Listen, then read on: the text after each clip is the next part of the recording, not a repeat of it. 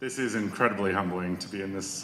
context here among so many of the people that not only are so instrumental to the construction of a system that, I'm of a generation that now me and my peers are building internet applications in Silicon Valley in this sort of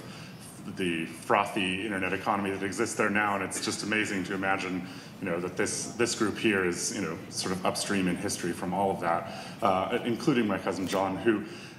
for a long time, I think we really thought of him as sort of Gandalf in the family. We had really very little idea what he actually did, but he was radiating kind of this kind of a quiet, willful integrity, which I think really was the foundation of much of what happened in his sort of kind of shepherding of many of these processes. And I feel like there might be an anecdote, or at least one anecdote to share, which is that, well, he was always really very kind of casual in his approach to how the family, he sort of explained what was happening to the family, and he would always give me these dot matrix printed gift certificates to come and play Colossal Cave when I was a kid. I would go down to ISI, log into the computer, and play adventure games. And one year he asked me if it felt any different to be playing the game, and I said no. And he said, well, you're sitting here in Marina Del Rey with me, but you're playing the game at Stanford. And so that was, to me, sort of a moment where I began to understand what this was all about, from a kid's perspective. But then sort of the second anecdote was sitting around, I think, a table at Christmas time when John had to leave the room to take a phone call, and he came back and said that it was the telecommunications minister of the Ukraine who was calling to say that he would like a top-level domain because the Soviet Union was dissolving. And this is just kind of out of the blue for people that don't really understand, what John is doing down at ISI all the time, to realize that he's in communication with these people that are,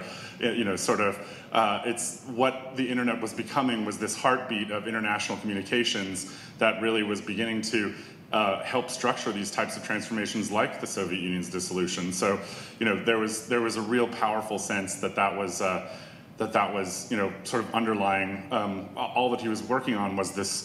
a real awareness of what the effect of these tools were on people. I think that was another real important why he would be so interested in the RFCs, and why he'd be so interested in making sure that people understood what it was about, the idea of consensus, and community building, which is now, I was part of the design team on Flickr, and Flickr is a community-based service for photos, but really, what we had discovered, the whole idea of Web 2.0 is that, it's the social fabric that underlies the tools that really make the tools viable. And I think that John really was the shepherd of the community.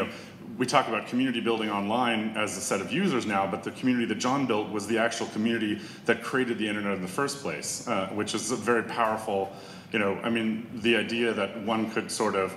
be able to negotiate the roiling sort of waters of the politics and the technologies and things like that to, cook down all of these initiatives into things that people could all kind of, sort of consume and understand and share with each other, is a profound thing. So it was only not until later in life that I sort of began to understand what John really represented, and it's just such an amazing honor to have him in my family, and it's an amazing honor to represent him here with all of you. Thank you very much.